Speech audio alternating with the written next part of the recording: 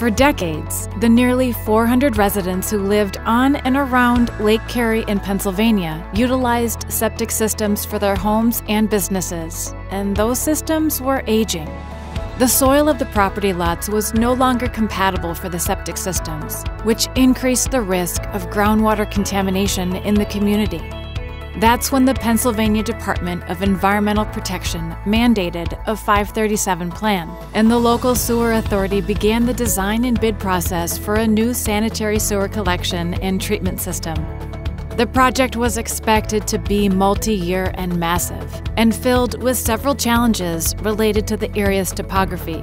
Given the sewer system's location near a 182-acre recreational lake, the solution needed to move residential and commercial waste uphill out of the natural bowl the lake created. A traditional gravity-fed system simply wasn't feasible and would create a high risk for inflow and infiltration issues. With 8.5 linear miles of total pipe needed and the longest segment running over 4 miles, friction losses were also a concern. The township realized early on that an alternative sewer design needed to be considered, and a low-pressure sewage collection system became a top contender. Given their experience in low-pressure systems design and their product's efficient, proven performance, the Franklin Electric team performed a hydraulic analysis of the area using the Franklin Electric FPS PowerSewer system. This exercise, which included calculations across 47 zones, helped demonstrate how well the system would perform.